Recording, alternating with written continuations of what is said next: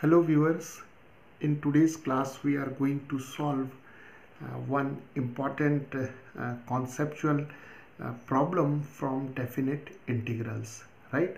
So here we have to integrate e raised to minus greatest integer x and the signum function of x over 2, right? And the limits are from -1 to 1, right? So here we see that the integrand, our integrand, it comprises of a greatest integer function and the signum function, right? So here we have the combination of greatest integer function and the signum function. So let us start. So let us first call this integral as I, right? So the limits are from -1 to 1. Now here we have to make use of the definition of signum function and the greatest integer function, right? So these two functions are very special functions and they require special attention, right?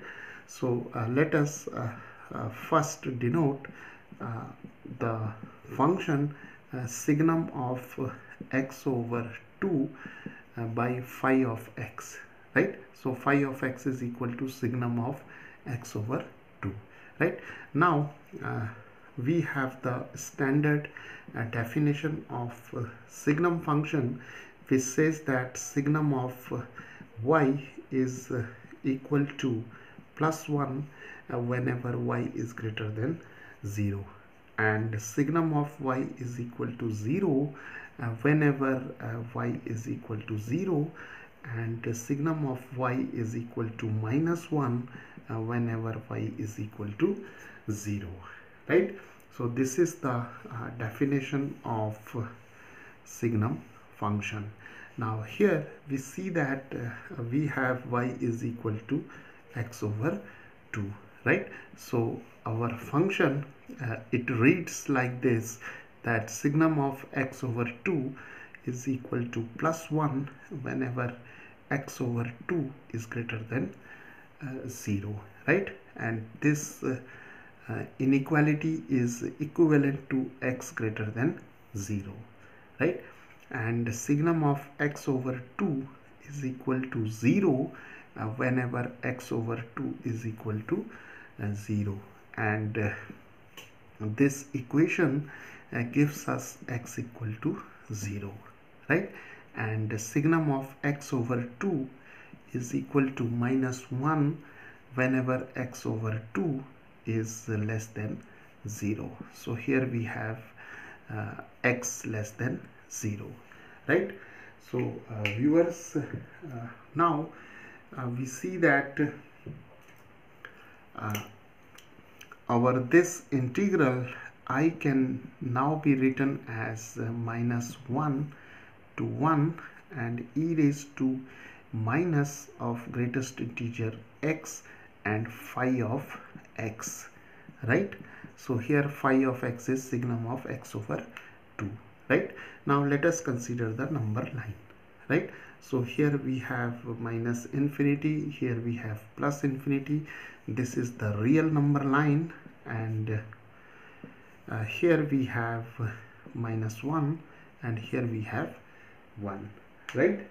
Okay, so now see, here we have the point x is equal to 0, right?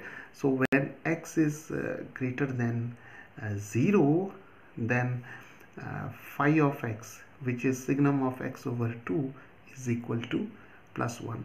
So for this region we have x greater than 0, and for this region we have x less than 0, and this is x equal to 0, right? So now what we will do here, see, our function phi of x can now be written as phi of x is equal to +1 whenever x is greater than 0, and phi of x is equal to 0 whenever x is equal to 0, and phi of x is equal to minus 1 when x is less than 0, right? So now we can break this integral as a sum of two integrals, right? So this I can be written as I1 plus I2, right? And what is I1?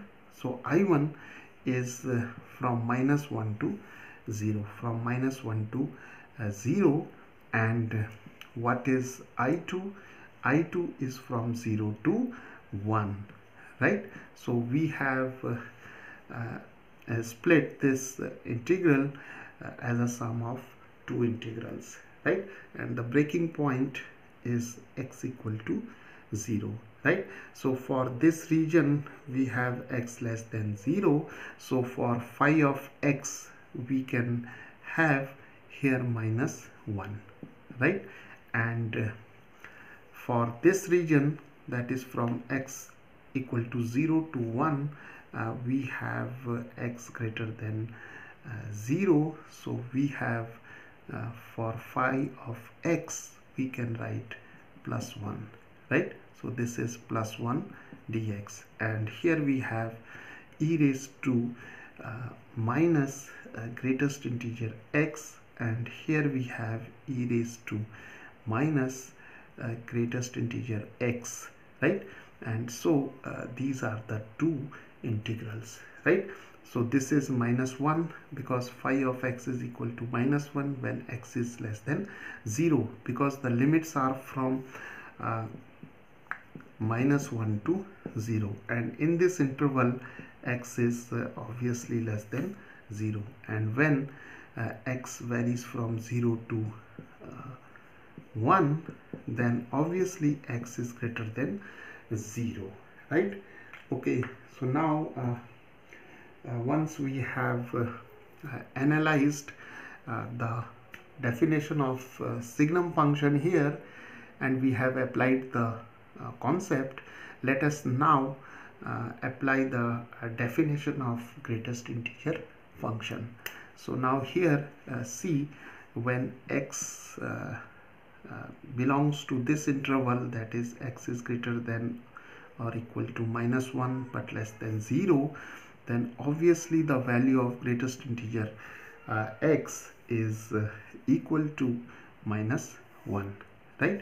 And when x lies between 0 and 1, then the value of greatest integer x is equal to 0, right? Okay, see here if we take any point between minus 1 and 0, say if we take a point, say minus 0.5, right? Because minus 0.5 lies between minus 1 and 0, so the value of greatest integer minus 0.5 is the greatest integer less than or equal to 0.5. So the greatest integer which is less than or equal to minus 0.5 is minus 1. Similarly here if we take any point, say 0.5 plus 0.5, so the value of greatest integer 0.5 is 0, right? Okay, so now we can rewrite these two integrals as minus 1 to 0, and here we have e raised to minus, see, greatest integer x is equal to minus 1, right? And here we have minus 1 dx, and here we have 0 to 1 e raised to minus greatest integer x is equal to 0, so here we have 0, and here we have plus 1 dx, right? So now this integral is equal to minus integral from minus 1 to 0, and here we have e raised to plus 1, so we have simply e raised to 1 dx, and here we have 0 to 1 and this is e raised to 0, that is 1 dx, right? So now this integral is minus e, and the integral of dx is x, so here we have x, and the limits are from -1 to 0, plus here we have x, and the limits are from 0 to 1, right? Okay, so now we can simplify it by substituting the limits. So we have I is equal to minus e, and here we have 0 minus 1, and here we have 1 minus 0, right? Okay, so now this is minus plus, so we have minus e, and 0 plus 1, here we have simply 1. This is minus e plus 1, that is equal to 1 minus e, right? So viewers, the value of this integral, which is a combination of greatest integer function and the signum function, is equal to 1 minus e, right? So this is how we solve this problem.